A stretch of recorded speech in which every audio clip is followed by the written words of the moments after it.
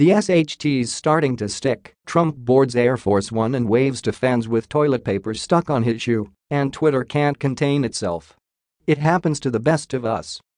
President Donald Trump made a grand and rather embarrassing entrance as he boarded Air Force One with a long sheet of toilet paper noticeably stuck onto his left shoe. Trump has had a busy week crisscrossing the nation delivering speeches while dealing with the FBI probe into his Supreme Court nominee Brett Kavanaugh and investigations into his alleged tax scheme inheritance, and he was certainly in a rush to get on his jet Thursday evening. But as he hurried on board, he neglected to notice a souvenir from the bathroom lodged to his foot, and the hilarious moment was caught on video.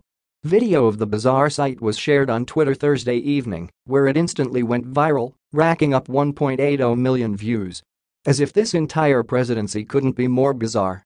Today, Trump boarded Air Force One with toilet paper stuck to his shoe. User @MultLiquorLogic who uploaded the clip wrote, "It kinda makes sense considering he's a piece of S," he added.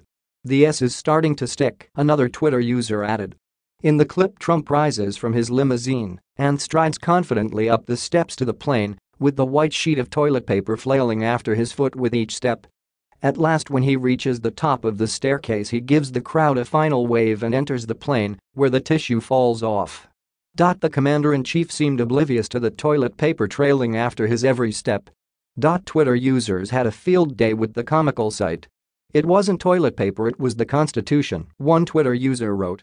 "I laughed so hard that I think I pulled a neck muscle," another Twitter user added. "People must have seen. No one stopped him," another noted.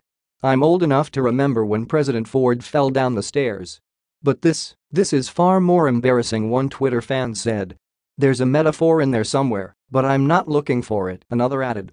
"That's a piece of the paper towels he tossed last year to the victims of Hurricane Maria in Puerto Rico," one fan wrote. "Well, SNL has its cold opening," another Twitter user said. Fans likened the moment to the viral video where Trump was boarding Air Force Ones and his thinning hair wildly flew around in the strong wind, revealing his scalp. For many, the video was proof that the president's famous coif wasn't a wig. On Thursday, Donald Trump flew to Rochester, Minnesota, where he delivered speech where he hailed Judge Brett Kavanaugh as an incredible person and slammed Democrats, claiming they sought to destroy his Supreme Court pick.